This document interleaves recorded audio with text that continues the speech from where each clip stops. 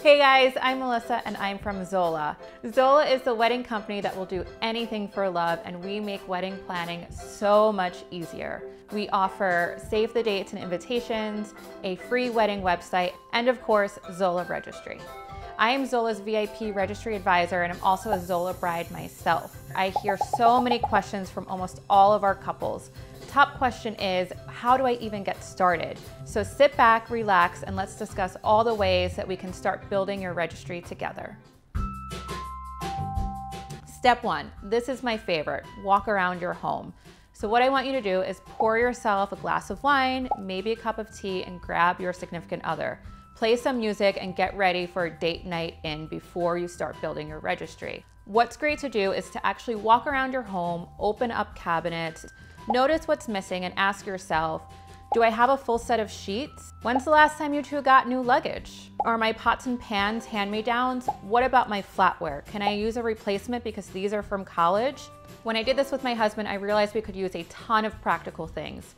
New flatware, new knives, new sheets, new baking dishes, even new Pyrex. Plus, I love baking, so I was ready to upgrade everything, including my spatulas. As you notice what's missing, as you notice what needs an upgrade, then you can begin to piece this together and add it onto your registry. Step two, think about your future. So a lot of couples say, but I don't have space for everything, and I get it, I am the same way. But think about your future and where you may be living and what your life may be like. You might have a backyard, you might have a family room, you may even have a basement that you can turn into a really cool man cave, and you may have a really awesome roof deck. So think about things that may be practical, not for now, but in a few years from now. And here at Zola, we make it so easy to do this. Once a guest purchases a gift for you, you'll receive an email notifying you that they've purchased that for you, or if you use our app, you'll receive a notification. From here, you can choose to send the gift directly to yourself if you want it right then and there, or you can hang on to it. You can send it maybe a month from now if you're traveling after your wedding, or maybe a year from now if you are moving or doing a house reno. If you decide that you don't want the gift, you had a change of heart, it happens. No worries at all. You can virtually exchange it on your gift tracker. So all you'll do is log on, and instead of clicking send now, you'll just click return, and then the item will convert into credits, which don't expire, so you can shop when you are ready and find that you need things for your home.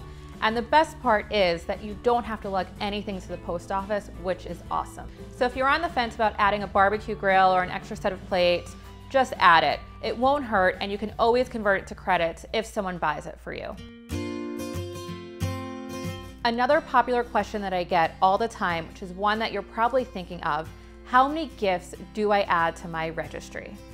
Our team created an amazing tool based on feedback that we've heard from hundreds of thousands of couples who have used Zola called Registry Planner. To get started is super simple. First thing is you'll enter in how many guests that you're having. Then you'll put in if you're having an engagement party, a bridal shower, or just the wedding.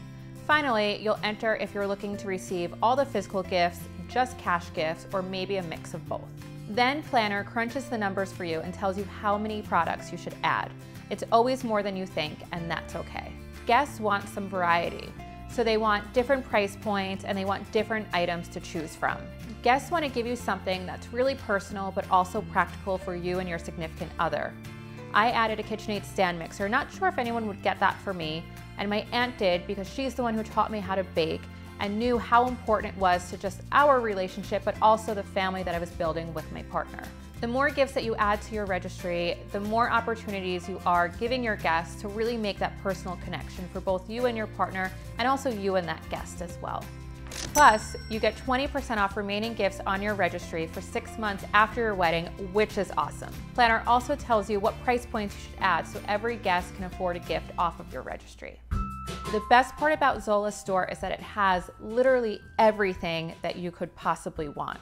I even added a hiking excursion to my registry. Sometimes when you're adding these items, you forget about the everyday essentials like water glasses, a bath towel, or maybe even a really awesome new fry pan. So we made a really awesome registry checklist to make sure that you're adding all of those essential items, but still adding the products that make your registry unique.